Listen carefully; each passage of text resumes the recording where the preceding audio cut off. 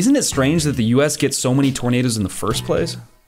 I'm sure we have a map of that somewhere. Check out the map. 75% of all global tornadoes happen in the continental United States.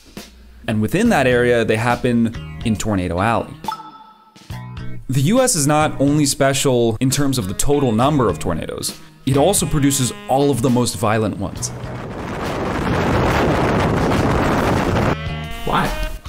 Why? That's a great question. So the central US is called Tornado Alley for a reason. It's like the perfect battleground for turbulent weather systems to create tornadoes. It's a perfect battleground because you have two major weather systems that are moving against each other. So you have the warm, humid Gulf of Mexico, which is constantly heating up and bringing warm, humid air northwards. And then you have the cold, dry, Rocky Mountain range, and that air is high above the mountains and it's descending down. So the atmosphere becomes unstable because the warm air is lighter and wants to rise, and the cold air is dense and wants to fall, and the battleground forms. When these two fronts meet, thunderstorms start to form because the warm, humid air is condensing upon meeting the cold air. Like the same reason that a cold glass on a hot day will have condensation on the outside of it. Yeah, so a thunderstorm will form as well because these systems are rubbing against each other, creating friction, creating static electricity, basically. Okay. The US isn't the only place to have thunderstorms that form on cold and hot fronts, but it's one of the only places on Earth to combine it with incredibly strong wind shear. Okay?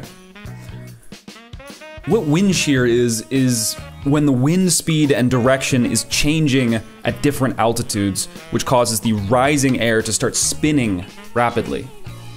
You have like the wind going in different directions at different altitudes. So the weather system that's rising through this will start spinning in different directions. There's a great clip as well where you watch like the clouds go in one direction and then the ones above go in a different direction. It's really cool. I think it's on Wikipedia. So wind shear is happening, and we've now got this spinning horizontal mass of stormy air. So you have like thunderstorms and it's spinning horizontally and it's destabilized. Because the warm air is rising and causing updrafts within the storm, it's going up like this, it then pushes this spinning air column into a vertical position.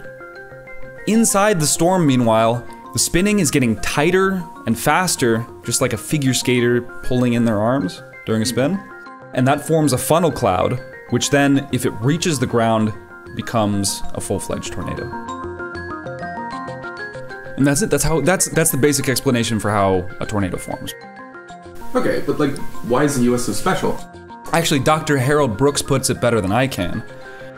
No place else in the world has the large warm water on its equatorward side with a wide high range of mountains extending from north to south to the west of it.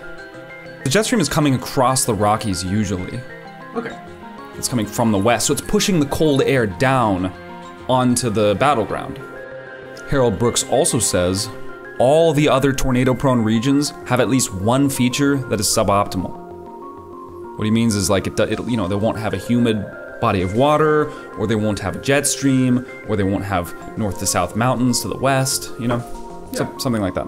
Bangladesh does actually experience tornadoes sometimes because it has like abundant warm, moist air, and the cool and dry air is also abundant nearby. It just doesn't get pushed down onto the hot air very often. You know, it's this giant plateau, and there's no jet stream coming from the north directly south. You don't often have cold air moving down from the Himalayas because there's nothing to push it. So the wind shear in Bangladesh is low.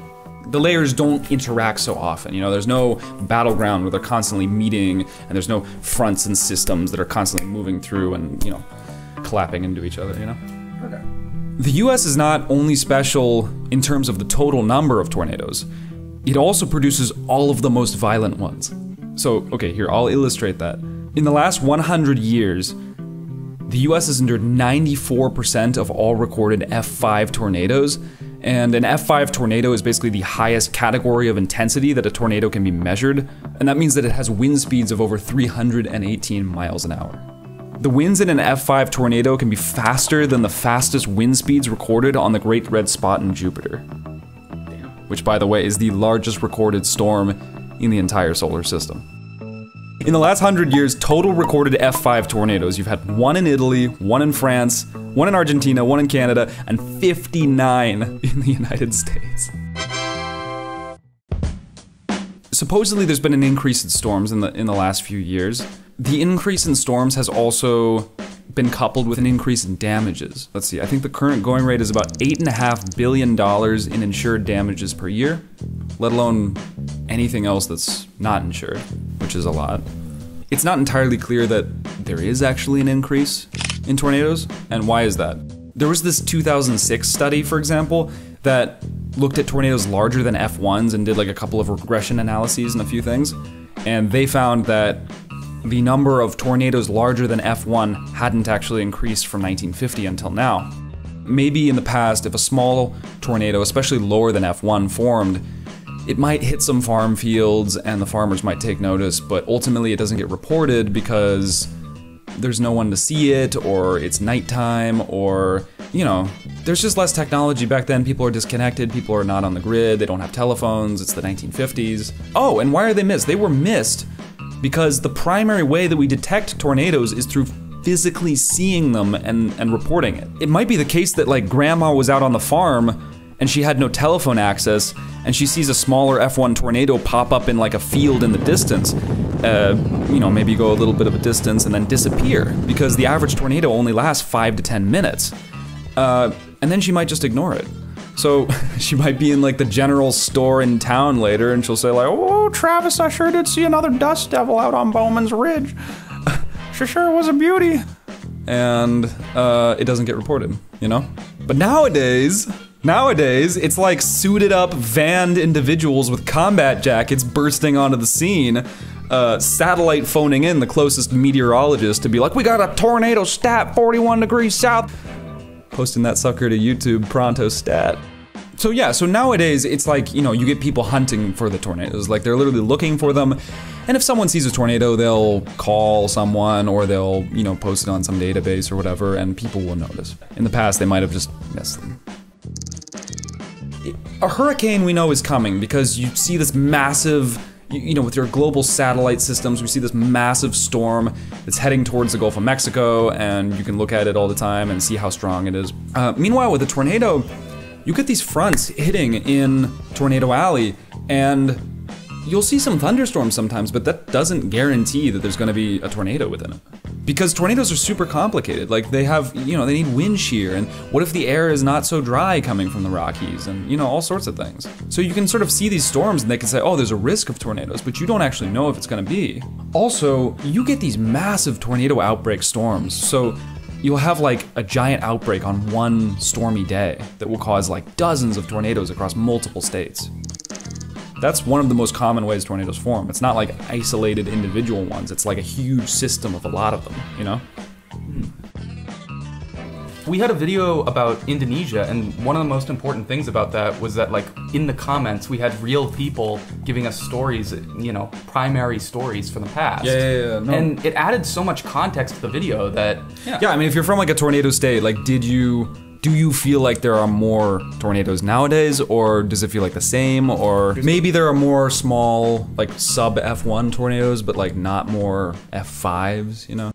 So we were talking about the increase in tornadoes, and we're not entirely sure about the data there, but there is something that we do know for sure.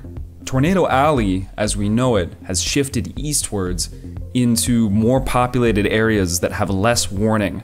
Basically, tornado storms in these states are deadlier and more damaging than in the plain states because they have higher population densities and because the forested terrain means that people can't see them coming. Even to this day in 2020, a small tornado can touch down with no warning at all. We're not that good yet. Radar's important, but it doesn't detect tornadoes. Look, we would be blind without it. But the radar beam goes in a straight line and the earth curves. So the radar beam gets higher and higher and higher off the ground. So that beam might be 3, 4, 5,000 feet off the ground, but we have no way of knowing what's down at the surface unless somebody's looking at it. Like, remember, the primary way to detect a tornado is through eyesight. So if you lived in a dense forested area of like Mississippi or Alabama, you literally can't see it coming. And maybe it's formed nearby and no one has seen it yet. It's not so much that Tornado Alley will no longer apply to a large swath of the central US, but that other regions are beginning to catch up to the tornado production rates that are more typical to the Central Plains. Just like tornadoes are not fully understood by the scientific community, the cause of the increase in tornadoes that we've been seeing is not conclusively understood by the meteorological scientific community. So my first thought about the increase in tornadoes, I was like, oh, it's gotta be climate change, like obviously. Yeah. Stephen Strader is a professor of geography and environment at Villanova University. He says climate change is not the cause most of the time, but is a contributor and can make impacts worse or more frequent. No, it's not the cause, it just makes things worse and happen more often. We're not a political channel, but more tornadoes might be a bad thing. Like a lot of meteorologists say, yeah, it's probably climate change related, but how and why and what part? It could be better understood. For instance, overall temperature and humidity in the region is increasing as global temperatures rise, which increases the intensity of energy coming up from the Gulf of Mexico, which might lead to more deadly storms. And the reason for that, we think, is that dry air over California and the West, which is becoming reinforced thanks in large part to warming associated with climate change, that dry air is pushing the boundary between dry and moist a little farther eastwards, and as a result, places that would ordinarily have seen tornadoes in the past, like Oklahoma, like Texas, that's kind of being shifted a little bit more towards like the deep south and the southeast. That's it. like comment. Comment first, then like, then subscribe. Don't do it in any other order.